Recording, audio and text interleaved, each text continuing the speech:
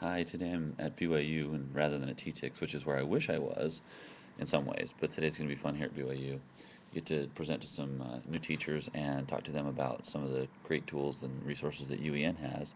One of the things I'm going to also share with them is what TTIX is and how TTIX affects things.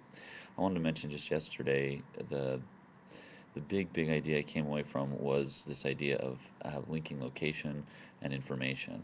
I just love the whole concept of being able to be, have my device with me, a mobile phone, an MP3 player, some device that's connected in some way, and be able to walk into a a room or walk into a building or walk up to a building and have it tell me you're now at this building and this is what's here and this is what was here 2 years ago, and just the idea of being able to have information and location connected seems a really powerful tool.